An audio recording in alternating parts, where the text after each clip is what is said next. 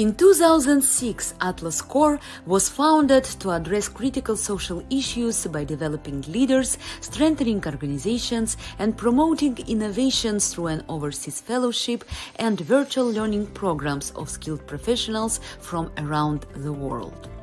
Our community began with an inaugural class of 6 fellows who hailed from Colombia and India. In 15 years, Atlas Core has empowered 1,000 leaders from 104 countries, partnered with 300 host organizations, US embassies, and our network of supporters to multiply impact domestically and worldwide. Atlas Core leaders represent the richness of diversity, inclusion, and cultural awareness. Now, more than ever, we need to keep building bridges between social change leaders from around the world. During our 15th anniversary year, Atlas Core continues to engage social change leaders as fellows and virtual scholars. Our fellows serve in the United States and virtually from their home regions. Virtual scholars enhance their professional skills, build global networks, and prepare for leadership in home communities during our Virtual Leadership Institute, a new online leadership development program launched by Atlas Core in 2020. This year, we invite you to celebrate with us our 15th anniversary. Thank you for supporting our community of global changemakers. Thank you for supporting Atlas Core.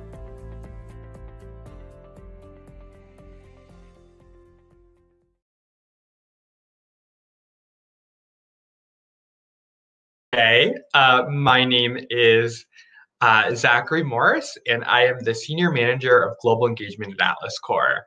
I'm also here with 2 of our Atlas Core Fellows, Elvira and Karam, and we're going to tell you about Atlas Core and give you tips for being a successful candidate for the fellowship. First, a little bit about Atlas Core. Atlas Core engages leaders committed to social change and impact in 12 to 18-month professional fellowships at organizations to learn best practices, build organizational capacity, and return to create a network of global change makers. Fellows serve full-time at host organizations in the United States, addressing issues that complement their expertise. They're increasing their leadership skills through hands-on experience while developing invaluable connections to learn effective practices. The fellowship is open to people worldwide who are not currently living in the United States, and they must have at least a bachelor's degree, 2 years of experience, and are 35 years or younger. I also wanted to tell you about our special focus for 2021 and early 2022 fellowships. We're currently prioritizing applicants who have skill sets where there is strong demand. These leaders should have at least 2 years of full-time experience in communications and marketing, partnership building and business development, monitoring and evaluation, and data analysis, or technology and engineering. If your experience falls outside of these skill sets, don't worry. You can still go ahead and apply. All of our opportunities you can find at apply.atlascore.org, which you see here on the bottom of the screen. The full list of skill areas can also be found on our website. This webinar is going to highlight our fellows and alumni whose fellowship focused on tech and engineering roles. As a fellow in technology and engineering, you could be engineering products such as websites, platforms, applications to support mission-driven work, or maintaining systems and training teams in information technology.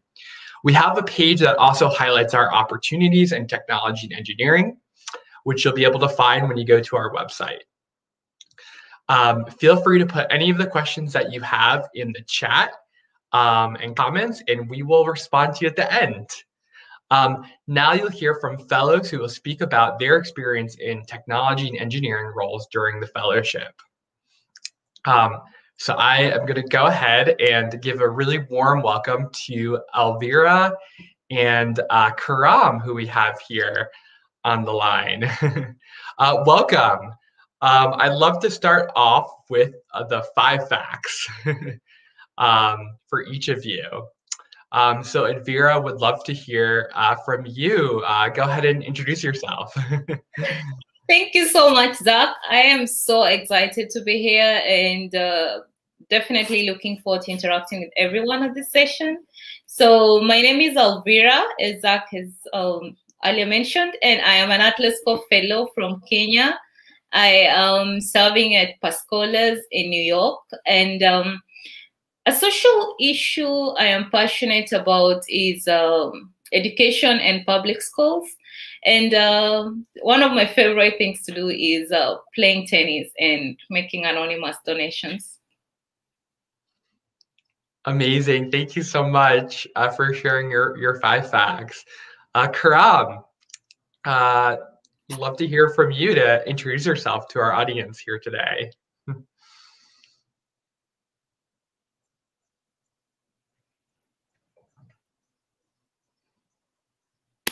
To share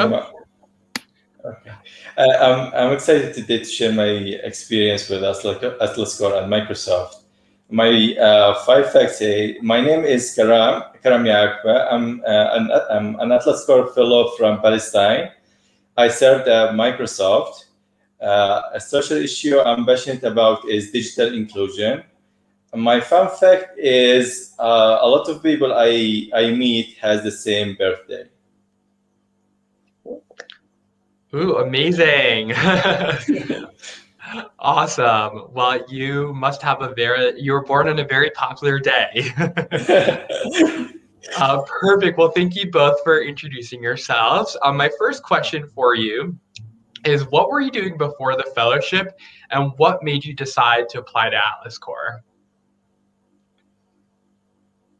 And Elvira, I'll go ahead and start with you.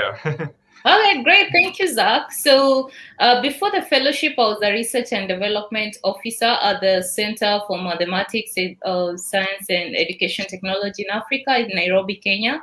And it's a role I took right after graduation. So after, working in that capacity for 2 years, I felt I was ready for the next chapter, which is tech intense, and Atlas Corps was a random chance, honestly, but it sounded interesting enough to pursue. So far, no regrets.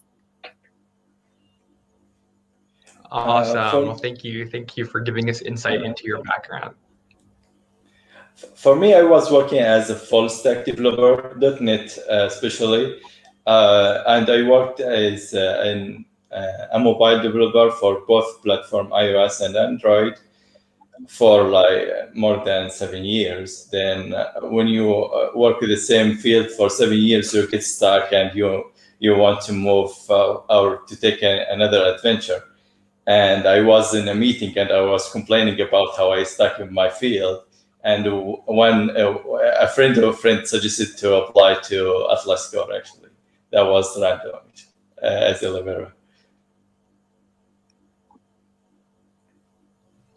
Awesome. A friend of a friend. That's how a lot of people hear about Atlas Corps, through their word of mouth. Amazing. Well, thank you. Now, Karam, what was your role at your host organization? And if you could give us insight into what types of technology and engineering activities you did during your service. My role was supposed to be a cloud solution architect, and I was a cloud solution architect. I helped some of Airband or Microsoft partners to overcome their challenges by using Microsoft technology and Azure. Also, I worked with Microsoft partners to develop proof of concepts to solve their challenges as well. Awesome. How about you, Elvira? So I am a blended learning associate at Scholas, and I am directly aligned to the software engineering department. So when I came in, my deliverables was to help them pilot and roll out a blended learning model for software engineering course. And this means a mixture of in-person and remote learning. And so I recommend the required software, hardware, methodology, and monitoring. So for those people who are not familiar with the term, the blended learning, I align technology selection with pedagogical goals. and incorporate just supplemental technology to increase student engagement, create or advise on instructional screencasts, and videos to enhance student interest. And this takes place on many learning platforms, but I currently work with Canvas Learning management systems. And of course, away from all that, my other responsibility is to teach the software engineering class or revise content or just manage the learning platform. And amazing. Did I finish everything? Oh, you also asked about the technologies, right? Yeah. Yes. So there are a number of tech activities that I completed, of course, and I enjoyed the customer relationship management software the most, Salesforce, because of the data analytics speeds, and as I mentioned earlier, Canvas. So, and it's also been interesting because I also got to do a bit of engineering, and so I worked on a small gadget called Raspberry Pi, and this was to help the software engineering class to do like multitask code and as well as listen to the instructor, because if you're a programmer, you would understand that it's very difficult to watch someone do something and at the same time, type the code down. So yeah, that was interesting, doing the documentation for it and just enabling everyone, nationwide and the students to use the device. Wow, that's really cool. It seems like you've had a mix of experiences, working with this software, and with just a blended learning piece. Thanks so much for giving us insight into what you've been doing during your fellowship. Perfect. Well, my next question is, what is one professional accomplishment you're proud of from your fellowship? Karam, love to hear from you. I helped a startup called Ikitabu in Kenya to make their server deployment. Let me talk about Airband initiative and Ikitabu. Airband initiative is a small or a team in Microsoft help internet service providers to provide internet for rural areas in USA and around the world. And Ikitabu is an organization help schools and libraries in Kenya to deliver free ebooks for children to enhance learning. So what I did is to make the deployment of their server to expand their reach in Kenya and outside Kenya. Very cool. And what do you mean by expanding their reach? I'd love if you could explain a little bit more about that.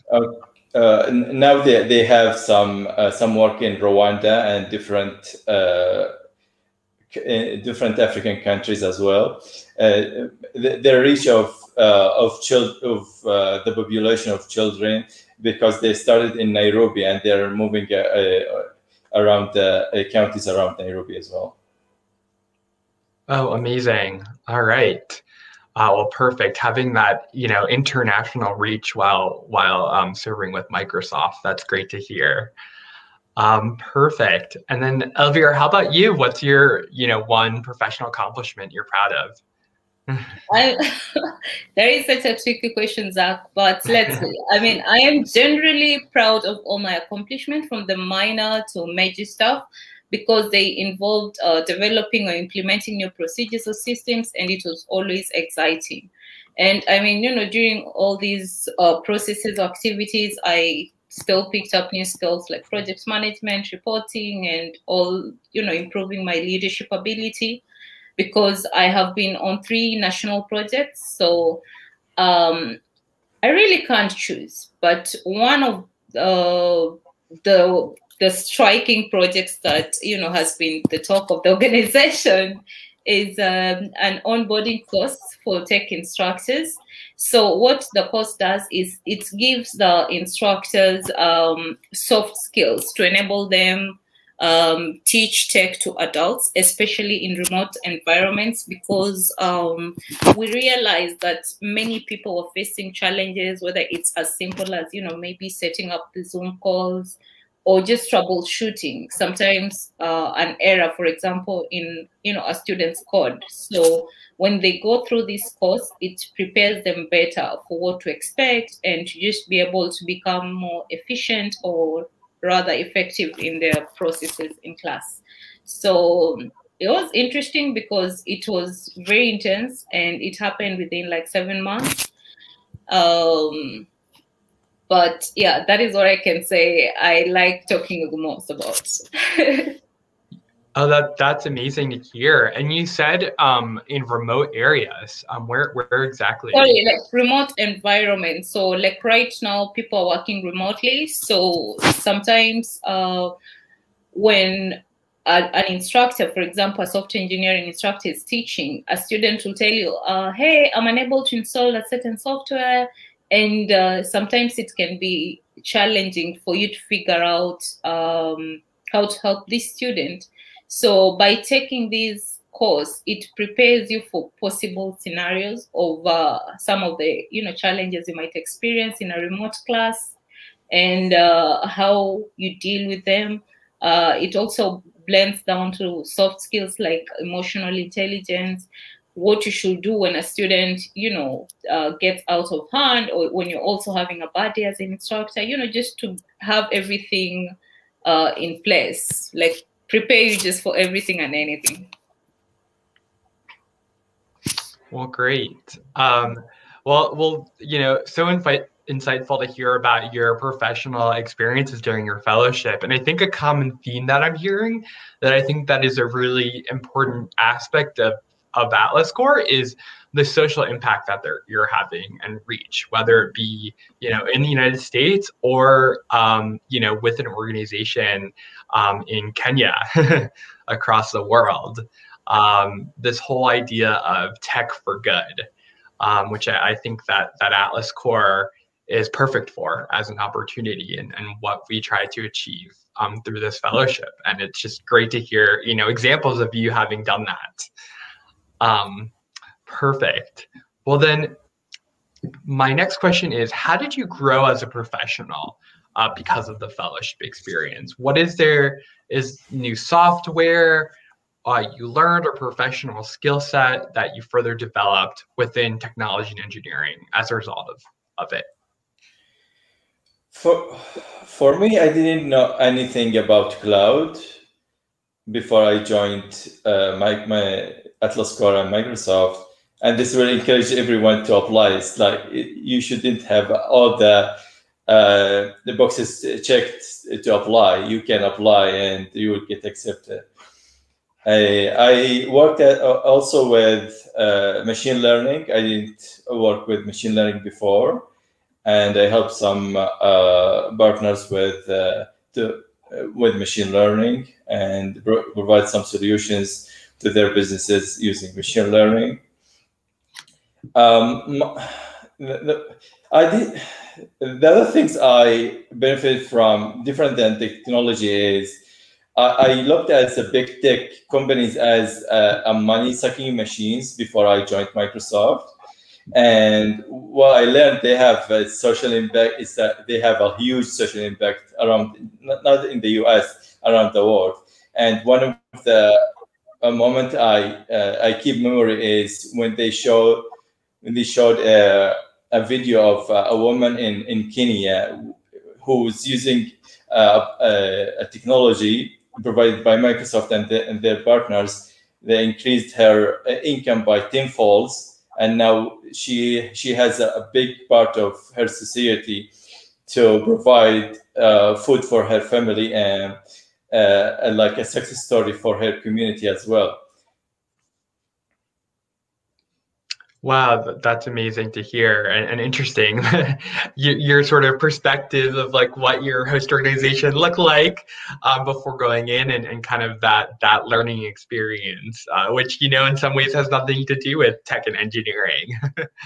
And Karam, So what background did you have then before the fellowship? It sounds like the cloud architecture and the machine learning was like a new area for you, but where was most of your experience before? I was a .NET developers like me. It means I write codes and I deploy, but cloud provided people with different solutions than it's like what we call in the tech community the plumbing issues, like the hosting and providing several solutions that you don't have to employ a lot of people to take care of. And my job is to write code and write solutions. By using Azure, there is already existing platforms. You can use tools, and you don't have to know anything about the cloud or the coding to provide a tech solutions for your problems. So I learned how to utilize these existing platforms and tools to provide solutions. Gotcha. Well, and I assume that you're, while you didn't have specific experiences beforehand, your tech background, in coding, did that make things easier to? Yes. Before I joined Microsoft, I used to write everything by my hands. Like if I need if I need a tool, I need to create it by myself, write the code for that tool. But now I know there's a tool. I don't have to reinvent the wheel to do that, to do the same job. Oh, cool. Well, that's good. Not having to reinvent the wheel when it comes to coding. Well, thank you. And Elvira, again, love to hear how you grew professionally or are growing.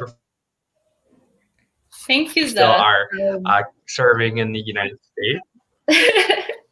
Well, that is very interesting. And I'll say I have not experienced as much growth as I have just in the past like 18 months or so. And if I had to focus on tech growth right now, I'll say my back-end skills, especially in Python, improved a lot because of the project I worked in and even having to teach a Python class to which I had to take some training in because before I had, pretty good, or I was very comfortable as a front-end developer and everything front-end, but I was still a bit shy, working on anything back-end. But because of the nature of the things that I had to do, I had to basically up my game.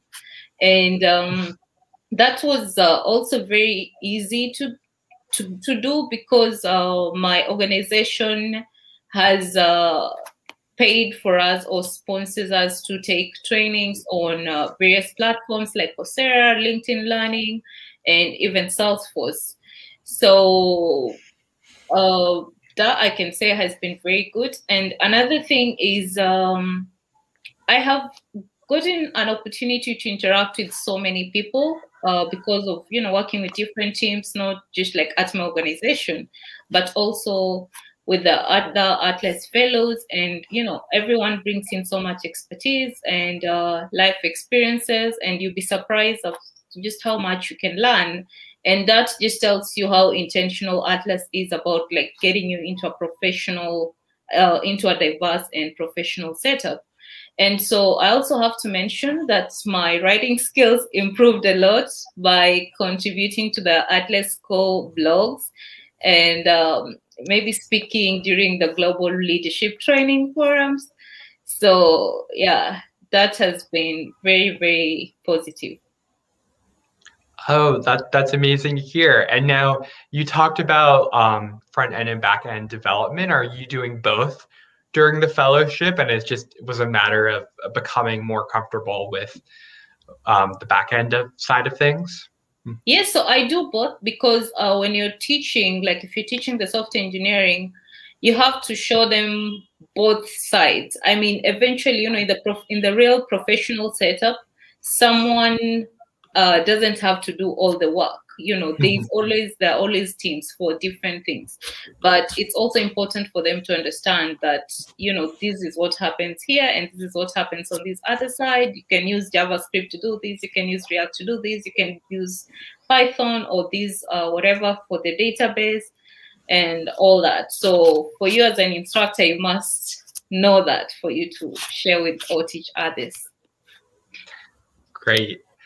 There's actually a question from the audience that we'll go ahead and answer. It was, do you have to come up with an initiative at the time of your application, or just share which social issues you're passionate about, and Atlas Core will match you with an organization?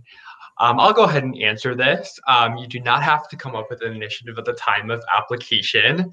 The host organizations already have a set goal for your fellowship. And of course, you work with your supervisor to develop a training plan, to develop the specific learning outcomes from your general responsibilities.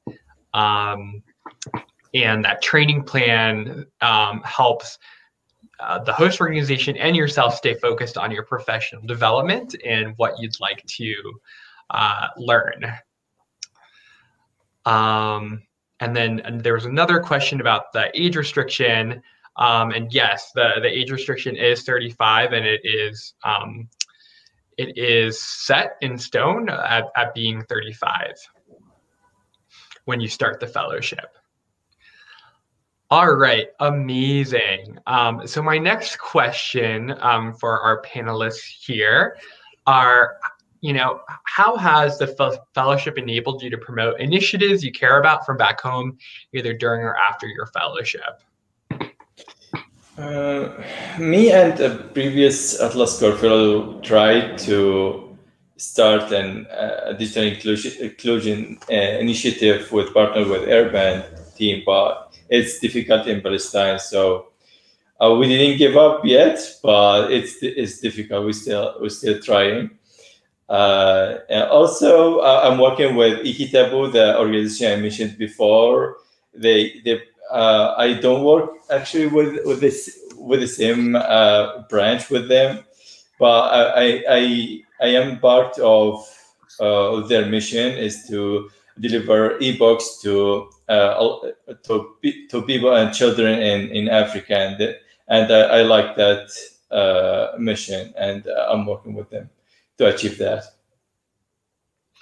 Great. And tell me more about this Airband initiative partnership with the other fellows. What were some of the challenges with that? It's political issues, because Airband using technologies are not allowed in my country. Yes, that is quite an obstacle to overcome when it's not permitted. Well, thank you for giving me insight into that, though. And then Elvira, how about you? Great. So I do not want to let the cat out of the bag, but I'll just give a hint. I am in the process of, I'm working with a friend, but you're in the process of delivering a fully functional website for one of the schools that we attended in Kenya, because it doesn't have one. And I am also currently a tech mentor for women in tech initiative in Kenya.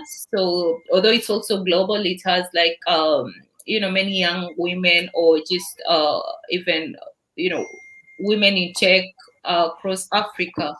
And we virtually have the sessions twice a month. So because of all these logistics, but I've also made useful connections with colleagues who have a background in finance to advise on budgeting and even developing funding proposals for nonprofits, because I'm planning to resuscitate dormant youth development projects in sports in Kenya. It's my own startup.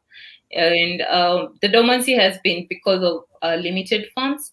So fundraising skills will always come in handy when I go back. I didn't realize that until I tried a fundraising for masks for a local school in Kenya. And, you know, with the help of one of the fellows who has very good fundraising skills and language, that went very successful. So now I'm pretty confident about venturing out more when I get back home. Oh wow, that's amazing. So you you partnered with another fella to do this fundraising? Yeah, it was more of like he helped me, you know, the language with the language to like attract funding. So Cool. That's great. Well, that's just maybe she'll give a shout out to Pratush. awesome. Cool. Well, shout out to him, and that just demonstrates the beautiful aspect of the Atlas Core network. And you know, both of you have have worked with other fellows to promote social good when it comes to tech. So really great to hear the initiatives that both of you have been working on. Oh man, Elvira, you have a lot going on, which is great. You did mention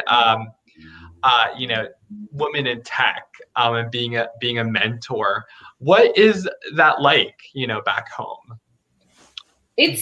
It's been a very interesting journey because when I started out as a person, as someone or a woman who pursued a degree in IT, and by the time I graduated, I pretty much didn't know anything about the market. I did not know what to expect. I didn't know anything. I was both ignorant and just not aware of even where to get the information. So having someone to hold your hand somehow to guide you through, because like right now I'm working with 6 girls, and 2 graduated recently, but the others are still in university. But I try to just help them from the basics, such as like having your own GitHub or just setting up a portfolio, so that by the time you start looking for work out there, you have something. It's something that I did not have before, and it really was a disadvantage, I'll say, professionally, because when you go for an interview and someone else presents this whole portfolio of projects they're working on and you have like nothing, then it sets you really far aside or apart in the competition game. So I feel honored and I feel good every day when my mentees, report progress in the way they are maybe even performing in school or just venturing out professionally. That's awesome. Well, great to hear about your own experience and how you're helping others become successful in the tech field. Great. Well, my last question for both of you are, what is some advice that you can give to tech and engineering candidates about the application process? You need to apply. Without applying, you cannot get the fellowship. Go ahead and apply. Also, maybe you think, well, I'm going to learn for the tech fellows, like I can learn the technology at home, but you will be amazed how much you can learn. Also, the amount of network you will build from Atlas Core and from the organization you will be your host or you'll be serving at. And also you will broaden your perspective in life and in technology by applying to Atlas Core and serving at one of the organizations. Amazing. Great question, Zach. And I will not repeat, I'll do my best not to repeat what Karam has said. And I think what I would say is I think it's wise to make sure your application aligns with your morals. And that is where the meta work comes in, because after the application, the interviews and hiring process will begin. And a good job in tech entirely depends on your priorities. So at some point in the process, there is going to be a focus on role-related knowledge and cognitive ability And most software engineering and data analyst positions, for example, data science, will have hands-on coding interviews or take-home projects. But, don't freak out. They're very doable. So role-related questions will depend on how technical the role is. For example, if you're targeting full-stack developer roles, you will be tested heavily on coding skills. And the role I work in, as I mentioned earlier, is more front-end, so it's less coding, I'll say, compared to someone who is doing more software development or web development projects at Google. And you should be ready to demonstrate at least intermediate skills with any language that you put on your resume. And that goes to stuff like, for example, SQL. There could be joins, aggregations, or arrays. And you may also be asked straightforward questions like, how do you do X? Those type of questions to test your basic knowledge of a language. So, prepare for that. I would also prepare for situational questions in which you have to apply that knowledge of code on the spot. So you may be asked to show any previous projects that you worked on. And this is where you get your GitHub and portfolio ready. And so to conclude, I would say, don't forget to prepare for normal interview questions and focus on demonstrating a solid set of experiences that you could apply to do a lot of different questions. And a parting shot is to have an open mind and don't stop showing up. Keep your head high because you've got all it takes. Awesome. Elvira, you did mention GitHub as and getting your portfolio ready. Could you go a little bit more into that detail about GitHub? So GitHub is, I would say it's like an open source bank in a layman's language, or community rather. So here people, I can have my code or my set of projects that I work on. And projects, I don't mean like complicated project. It could be as simple as designing a calculator or developing a calculator, or maybe a delivery app or something, but you share your code out there. So sometimes when someone is working on something, they might want to reference, or they might want to borrow your, your code. So they come there and they can request, you have like push or pull requests that happens there. So, hey, Zach, please, can I use your code here? Or can I, refer to your code? That kind of thing. So that is it's also useful like as a developer because it helps you to control what you're working on. The right terminology is version control, and so it lets you work on your projects from anywhere and everywhere. Like the way Google Drive works, that kind of thing. So that is the Google Drive for developers. So if I have my project, I can log in anywhere and whenever and work on it. And someone else can also collaborate there in a way. Awesome. Karam, do you have GitHub? Of course, yeah. Yes. Awesome. Well, thank you for giving insight into that. And yeah, for your advice around applying for the fellowship. It fits in nicely with what we'll talk about next, which is the application process and more tips for having a good application. In the meantime, if you have any questions for Elvira, Karam, feel free to put it in the chat, or any general questions about the fellowship while I go through application tips. So first, a little bit about the application process. It's a multi-step process.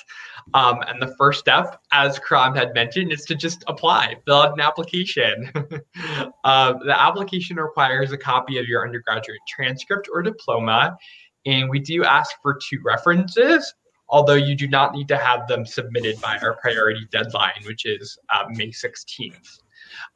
Attaching a resume or CV is also encouraged, and you may be asked to submit samples of your work to provide evidence of your professional skills. So as we were just discussing, GitHub would be the perfect thing to include in your application to demonstrate those coding skills and skills in tech and engineering. So how can you make sure to, then going after that, once your application passes the review, you may be invited to an Atlas Core Skype interview. And if you pass the interview, you'll be considered a semifinalist for a placement at a host organization. And being considered a semifinalist does not mean you will necessarily become a fellow. It means that you'll be in a pool of qualified candidates. And we want to make sure that when we find a host organization, that we find a fellow who matches the profile and he'll take a lot away from the learning experience. So that's how we identify you for the fellowship after you become the semifinalist. So you're considered for potential placement, and you would mark your availability every couple of months. And reaffirm your interest in the fellowship when you're semifinalist.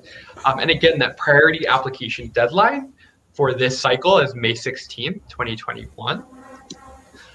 So now, how can you make sure to have a good application? Well, something that we're emphasizing in this webinar is skill set. Each skill that you select on your application has its own set of follow-up questions to dive deeper into your experience. Please answer these questions thoroughly, as using statistics and keywords in your response will ensure that your application is matched with appropriate roles. If technology and engineering is your primary skill, then you should mark this as skill 1 on your application. The skill should also be what you're looking to further develop during your Atlas Core Fellowship. The most successful candidates demonstrate their expertise in a specific skill set throughout the entire application and provide ample information about their professional experience with concrete examples that communicate their accomplishments. For example, if you're an expert in IT, then this professional experience should be highlighted in your application essays, biographies, resume, and work samples that you submit, so that you can show everyone that you are an expert in IT when they look at your application. If your application does not demonstrate at least 2 years of experience in a specific skill area, then it's unlikely that it will be successful. So make sure when you're filling out every section, especially the employment history section, that you are demonstrating that 2 years of experience in a specific skill. In terms of eligibility, general eligibility, you must have a bachelor's degree, be proficient in English, have 2 to 10 years of experience is what we typically recommend, and at a minimum of 2 years, be age 35 or under, and be committed to returning to your home country or region at the end of your fellowship and to living on a basic living stipend. While valuable professions, we do not place applicants who have most of their work experience in teaching, translating, or the law. Before you're prompted to fill out an application, you will have the opportunity to take a short eligibility quiz, and that will help you determine whether you should apply. In terms of English, which I mentioned before, you want your application to be clear and concise, and have a friend who speaks English as your native language to read over your application. Even if English is your native language, it's always good to have someone else read over it. And then the bio that you fill out, it's really important to write a really strong bio. This is your first essay question, since this is what we'll use to send to potential host organizations where you'd be placed as a fellow. So definitely spend time on writing that bio in third person. it could eliminate you from consideration if you just don't write a good bio and everything else about you seems great. And when you're writing your bio, and just for your entire application, you really want to think how you can sell yourself. If you had 30 seconds to convince a host organization to accept you, what would you want them to know about you? So those are some tips for how to apply to the fellowship. Again, we're happy to take questions from viewers. So feel free to post questions in the comment section and we can get to any questions that you may have.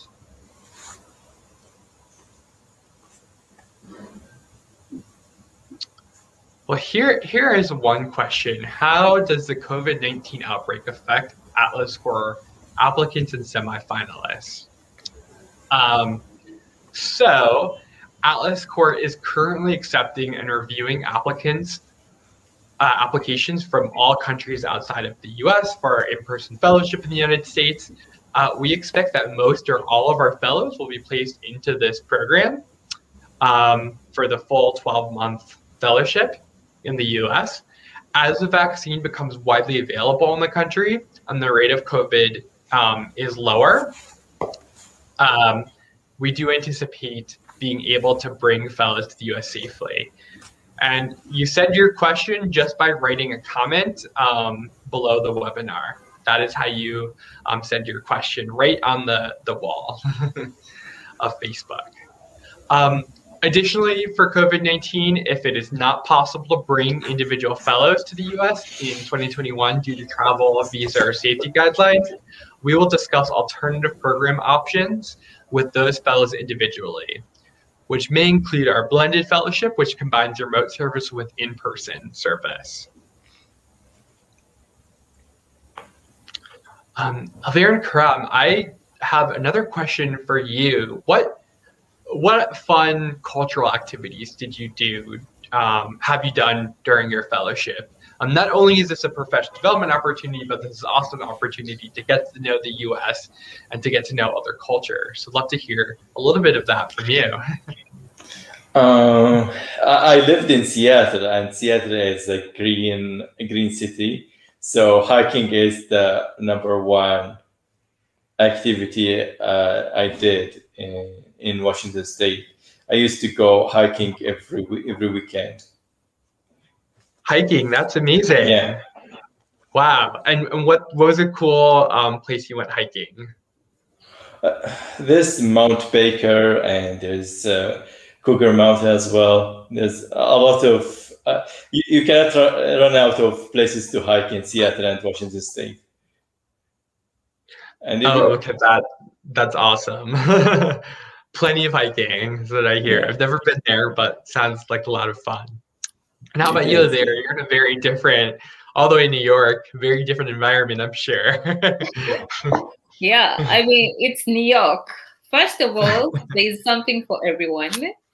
And of course, most of the times I always play tennis or go biking. I go biking around my neighborhood or to Central Park.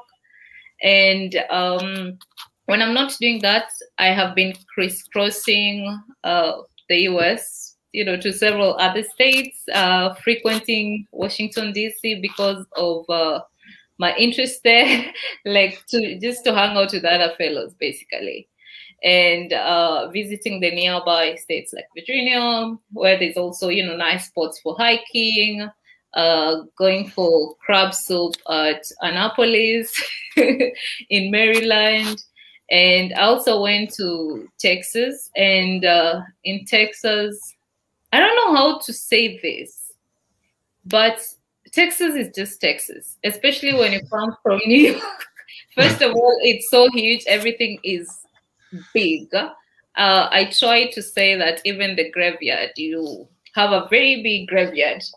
So it's really interesting. And of course, another interesting thing that I did here is I went skiing upstate because, they're like nice skiing, spots there. And right now, the one thing that is on my bucket list is Niagara Falls. So which I am planning to go maybe the coming weekend or so. Hopefully the weather will allow. But yeah, there's just a lot of stuff, and the community also, like in my community, so there's like a food, is it called a food pantry? And so sometimes I volunteer there. Like it's not consistent, but I try to check in at least once or twice a week for like an hour or two, just packing food. Sometimes when I have time, I help them to deliver food to a few places. But you know, with also COVID, you try to limit just being out there as much as you can. So yeah, I do that and a whole lot of other things. Well, that's fun. I've never been to Annapolis or Texas. So those are really cool experiences. Amazing. Well, we actually have a semifinalist on this live webinar with us. And the questions around when should they expect the next result, or when is the next cohort starting? So the next cohorts are in July, October, and January for the Atlas Core Fellowship. So again, for a semifinalist, I encourage you to, each time we email you instructions to mark your availability for the next cohort when it's starting, to click yes, so that you are actively considered for the fellowship, as we partner with different host organizations who may fit your profile.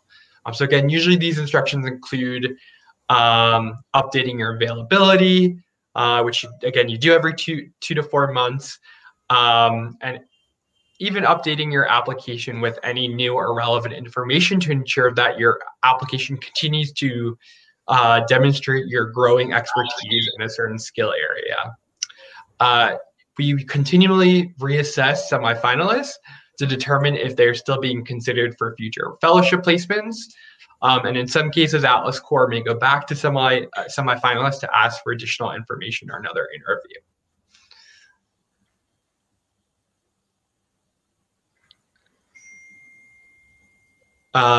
So again, you can be in the semifinalist pool for a while, and in that case, I do encourage you to take another look at your application and make sure that if that all of your experience is there, and profile is updated, so that you receive the fullest consideration for your fellowship. But again, it does depend on the host organizations we partner with, and we really want to make sure that the fellows have the profile that match that.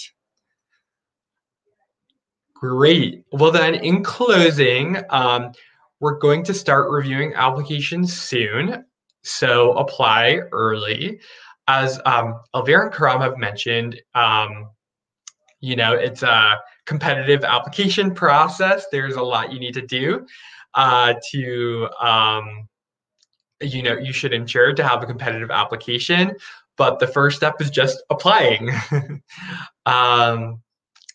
This is one of several webinars that we've done throughout April and May. We have one more next week on monitoring and evaluation. And you can find all of our webinars on our website, events.atlascore.org. You can also visit apply.atlascore.org for more information about the fellowship and any special opportunities for professionals in engineering and tech. I loved hearing about both of your experiences today. Elvira and Karam, it was really insightful to see how you're using your data, tech, and engineering skills for good. And yeah, just loved, just hearing and talking with you today. We do look forward to reading your applications, and if you have questions, you can email apply@atlascore.org with the subject line "question from webinar participant." I actually do see a couple more questions that we'll go ahead and answer quickly before closing. So one of them is if it's possible to submit your application first time after the submission to update it and send next time to the same session within the fellowship program. If you do submit your application again, I recommend, if we haven't reviewed it, or I'm not sure if we have reviewed it, go ahead and update it, with new experiences. And then our second question was if there's a specific NGO you'd like to work with, and how you can use your relationship with that organization for your advantage with Atlas Core. So applicants do not apply to a specific host organization, but rather an opportunity to be placed at one of our partner organizations. Matching semifinalists is a multi-step process and really involves specific steps. You can indicate in your application which organization interests you, but we can't guarantee placement at any particular organization. And in many cases, those organizations may be looking for a specific candidate profile. Again, you shouldn't contact potential or current host organizations unless they've been contacted from the host organizations first. And this may jeopardize your candidacy because Atlas Core is best equipped to discuss the logistics of hosting a fellow. If you do work with an organization based in the US and would like us to send a US-based staff member information on hosting a fellow, you can go ahead and send us their contact information of that US staff member to apply@atlascore.org, but don't contact them yourself about hosting you. Because again, Atlas Core is best equipped to discuss the commitment that a host organization makes when hosting a fellow.